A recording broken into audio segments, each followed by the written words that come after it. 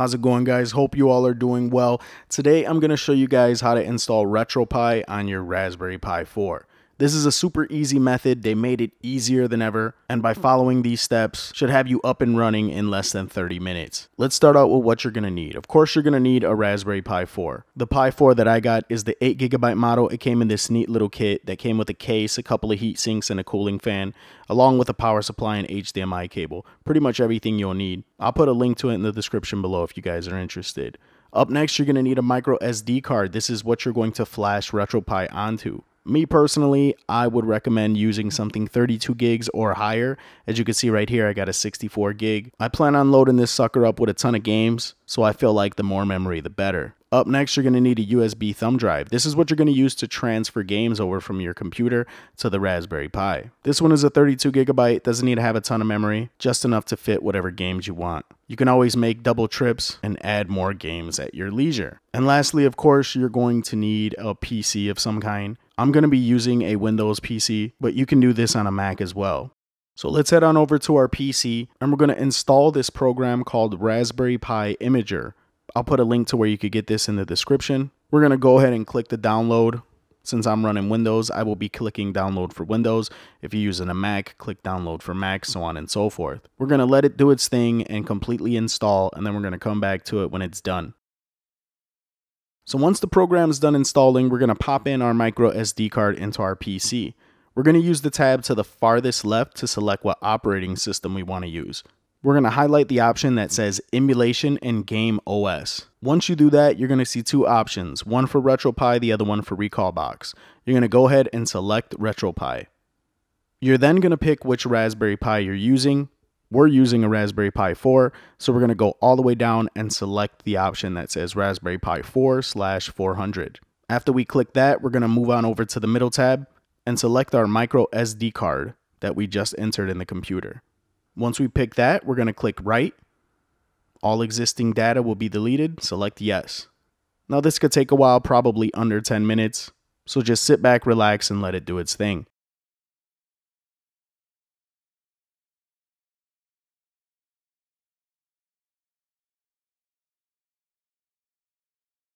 Once it's done writing the image, it's going to go through a verification process.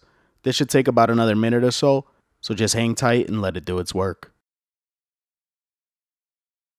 Once it's all done, you'll get this message saying that it's successfully been written to your device, and you can now remove the SD card from the reader. Go ahead, click Continue, take out the SD card, and let's head over to the Pi.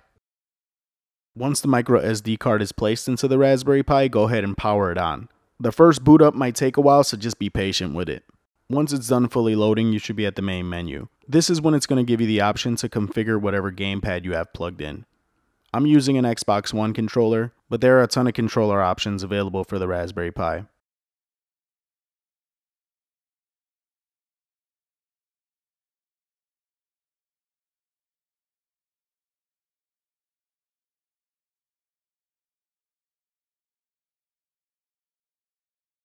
Once that's all done, you can see there's nothing else on the Pi except for Retropie configuration.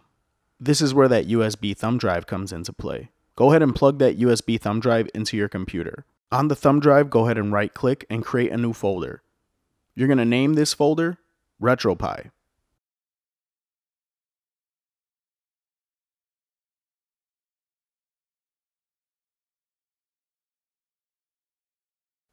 Go ahead and unplug the USB drive and take it on over to your Raspberry Pi. Go ahead and plug it into the Pi and wait about a minute or so. It helps to have a USB drive that has a blinking light. This will let you know when something's being written onto it from the Pi or transferring over from the thumb drive. Wait for it to stop blinking and then go ahead and pull out the USB drive. Take the USB drive back over to your computer and plug it back in.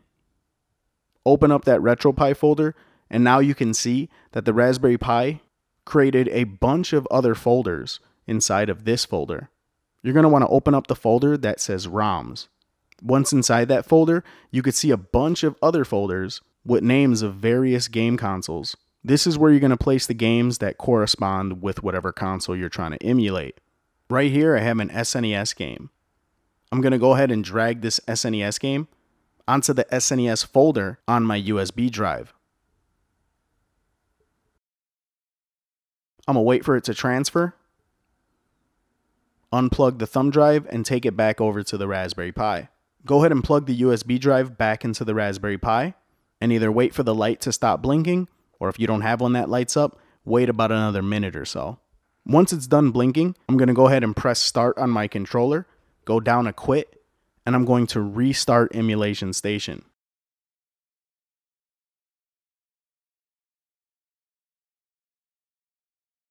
Once it's restarted, as you can see, now I have an SNES option.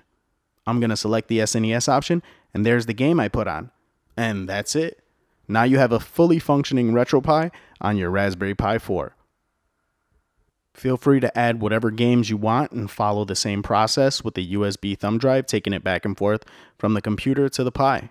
It's as simple as that. Go ahead and game away, Gameheads. Hope you all enjoyed. Until next time, this is Ness, signing out.